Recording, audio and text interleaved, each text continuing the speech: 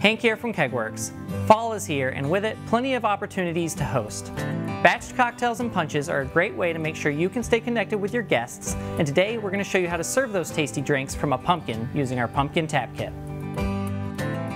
Prepare your pumpkin by cutting off the top and scooping out the pulp and seeds. Next, cut a small hole near the bottom of the pumpkin and insert the shank. Then, tighten the shank screw on the inside. Attach the faucet to the shank and screw on the tap handle. Fill the pumpkin with a beverage of your choice.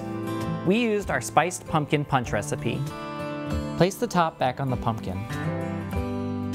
Now you're ready to serve up some fall drinks in style. Once your party is over, you'll want to give the faucet and shank a good cleaning. Check out our faucet cleaning video to see how it's done. The pumpkin tap kit is easy to install and is sure to take your parties to the next level. Get everything you need to host this fall and holiday season at kegworks.com. Cheers!